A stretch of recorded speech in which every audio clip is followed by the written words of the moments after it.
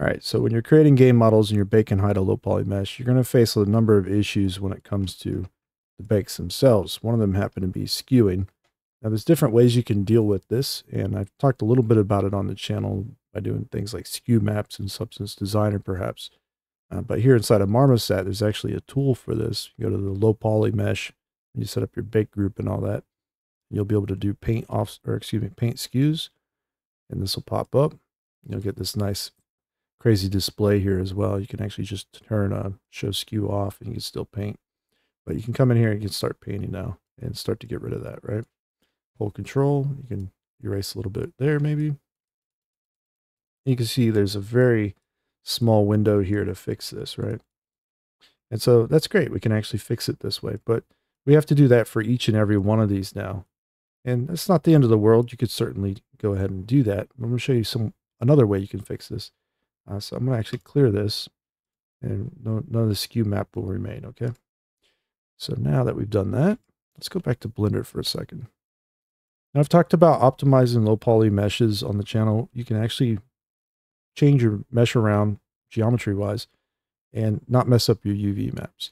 One of those ways happens to be doing loop cuts, and it's super useful and effective. So like here in this area, if we were to just add a couple loop cuts on this low poly, you're going to make what's called an unoptimized low poly.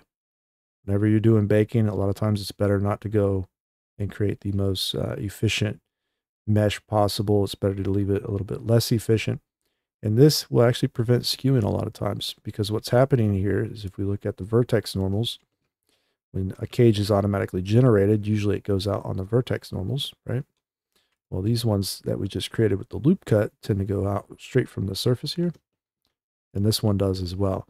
So anything in between should have a non-skewed bake, basically. So you can actually add loop cuts all over the place to fix various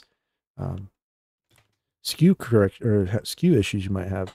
And that includes going along in these areas as well, on these vertical sections of the cylinder. But you might even be able to do that in areas like this by doing things like insets, right? Insets won't damage the UV maps necessarily. But for now, let's just go ahead and take this one, and we will export it as a FBX selected object only. It's a low poly, so I'm going to replace my low poly. Go back to Marmoset now. And when we get back to Marmoset, it should automatically update, but if it does not, I'm going to go to Bake Project and just click Bake real quick. All right, boom.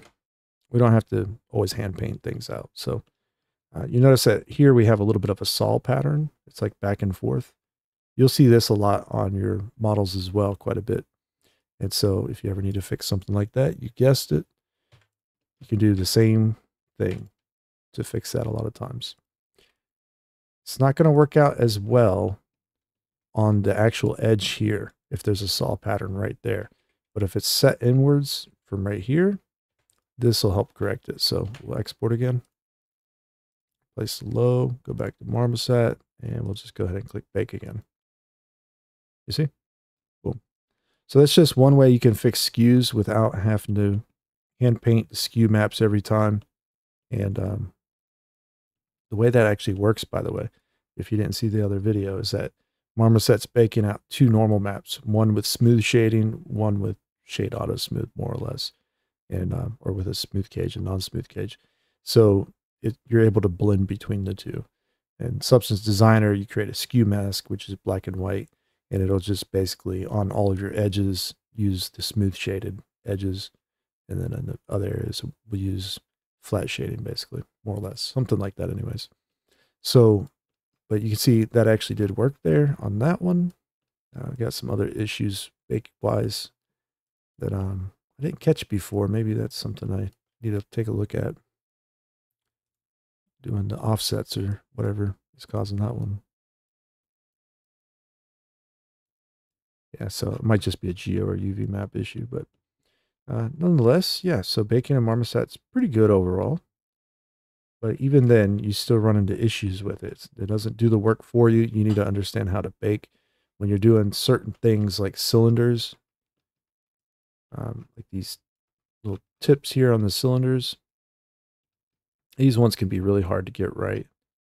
And a lot of times you have to rely off a cage to fix those ones. Not to say you can't try adding additional loop cuts.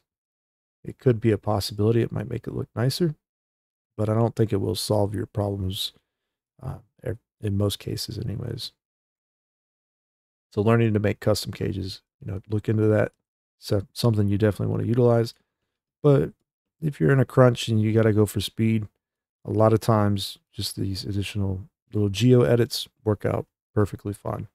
I do want to mention something else though before we go from this video. If you can't add a loop cut because you have ingons in the way, right? Like there's an ingon here, and I really need to loop cut this thing, right? But I can't because it's, well, ingons. So you can use the knife tool. Just press KCA. You can add knife cuts like this. Okay.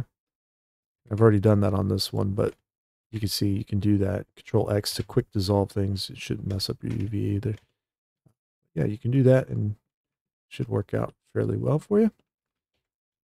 Other areas like this, we had an issue with the bake over here.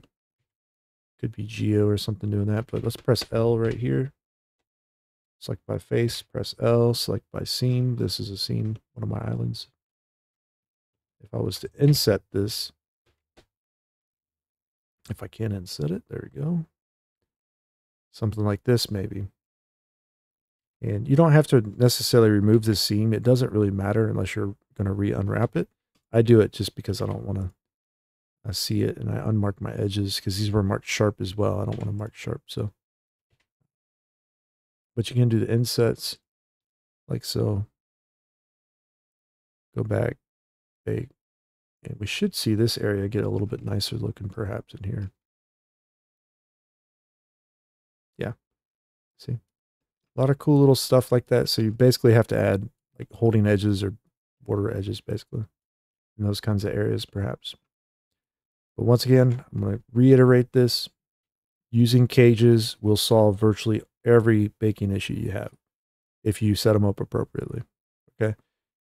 And like technically you still have an improper bake. Like you're doing things like maybe squashing normals in certain areas and doing stuff like that. But these additional cuts really are huge time savers and they tend to work out really well. So definitely want to try to utilize them when you can and save yourself a bunch of headache trying to set up a cage because that's a process all on its own. But definitely a lot to baking, and the more you play around with it, the better time you'll have with it anyways. So anyways, that's it for this video. Ran on a little longer than I wanted, but hope it helps. All right. See you in the next one.